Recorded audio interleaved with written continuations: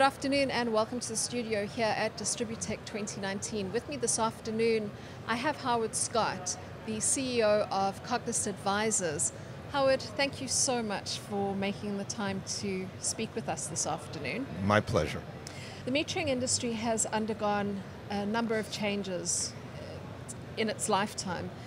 You mentioned that you thought there were 4 stages or evolutions. Could you talk a bit about that? Yes. From my perspective, the industry started in the mid to late 1800s, and the early round of metering was really, they were hand-read meters that were read by hand, where individuals would actually go to the meter, write down what they saw, and put it on paper and bring it back to an office.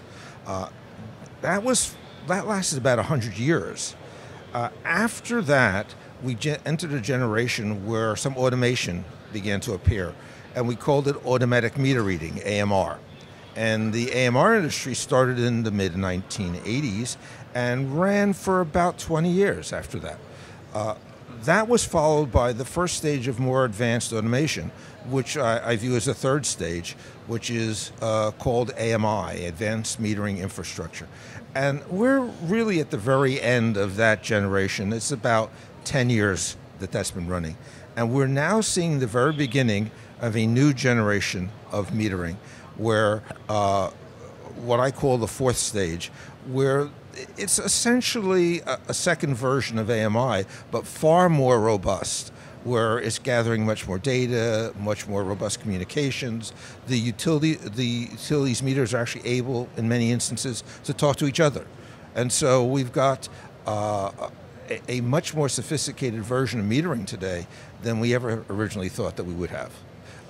Now, a lot of the utilities that were part of the initial rollout of AMR or even early generation AMI meters have come to the end of the useful life cycle of those meters.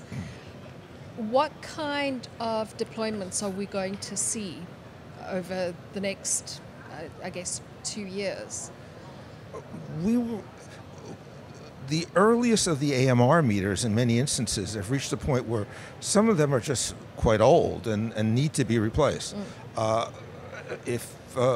For electric utilities, these meters very often still work, but the utility just doesn't want to read them anymore because they may have been read by a drive-by truck or something like that, and they're not able to give some real-time kind of gathering of data. So then they move to the AMI, and that also, we're coming a bit to the end of that. And I would expect that we're going to start seeing more aggressive rollouts from many utilities coming up with this new version of meter.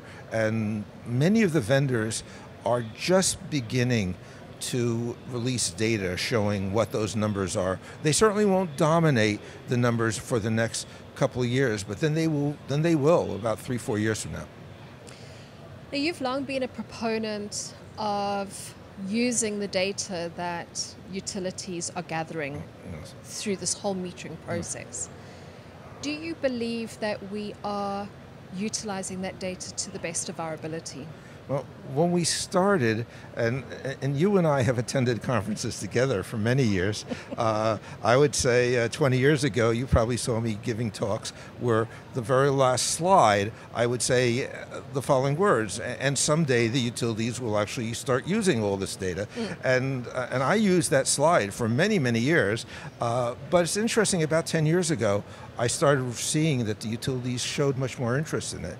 And they actually, today, are reaching the point where the utilities are coming to the vendors and saying, we want to do more things with this data. We want to not only read meters, but we want to read all sorts of other devices that utility have, and we want to integrate this data together. And so we're now moving to a brand new generation where the data itself is critically important. It's a key driving factor for the utilities, and it's enabling the utilities to, A, understand better how they're operating, and B, provide much better service to their customers. Now, you had an example that you showed me earlier about where data is being utilized on a daily basis in our lives. And I always like using this example. I'll pull out my cell phone and point out that for example, we might go out to dinner, and two couples might go out, and they might have a conversation, and in the course of the conversation, someone's talking about a movie, and one of the participants says, "What was the name of that actress?" And they'll go pull out the phone, and they'll go look it up, and sure enough, in real time, they're using data to go find something that's socially important to them, and then the phone goes away, and it's not surprising in the course of a dinner that the phone might come out several times. We're now living in an age where that is an integral part of our life, and that's an example, a very more social and fun example about how we're all using data, and I expect that my children and my grandchildren will be doing this as well to a far greater extent, and they'll be much more comfortable with it than so many other people my age are right now, but it's definitely a key part of all our lives today. Yeah, I mean, I guess there are many companies and experts that say we are living in the age of data.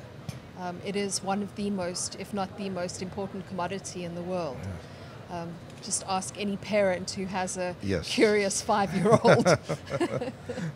Well, I find that I have several grandchildren, and we are always making sure that they have a phone with them when we go out to dinner, because their data, which is a bit different than the data that I'm interested in, is a key part of their lives. And I know that that's a great indication that as we look to the future, it's going to become a greater and greater part of society as we move forward.